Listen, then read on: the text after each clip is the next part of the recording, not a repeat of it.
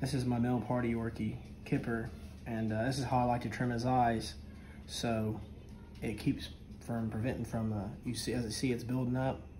But if you trim it up, it won't build up so bad and back up and be big clots on his eyes, but this is how I trim his eyes. I just got just a normal trimmer, and I hold his head. Here, buddy, come here. I brush back the majority of his top hair, his big top hair, and I take it and run it real close to his eyes like this, but real slow, and it trims back, and I go right to the edge there. And it takes all the main big hair out of his eye. And then I'll do it with his other eye. I'll hold his head still so he don't move, but they will automatically close their eyes when you get close. So, take my time and trim close to his eyes. Like it's all the excess hair so it won't get in his eyes and affect his eyes. Then, I'll take him and I'll trim right here on the bridge of his nose.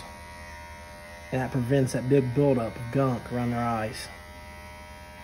So you want to just kind of go real close to the nose, go forwards like this, and you work it out. He's a good boy, kid. He's a good boy. Then go from the side like this, down at an angle. And come forwards, and work it out like this. Just keep doing it, you'll get it.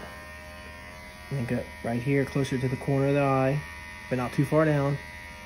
Right there. Work it there too, brush it off. I'll get up right up here and take that off too. Sometimes you have to go backwards out of it. Just be real easy. What's up, buddy? Good. Now I'll go to the other eye and do the same thing. Start the corner, cut it down, and I'll come down like this.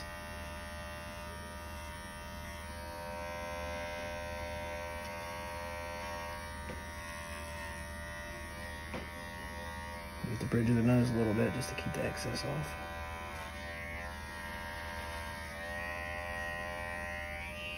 That's basically how I do it. As you can see, I gotta brush him down and stuff, but it got the majority of the fuzz out and it helps prevent the big buildup.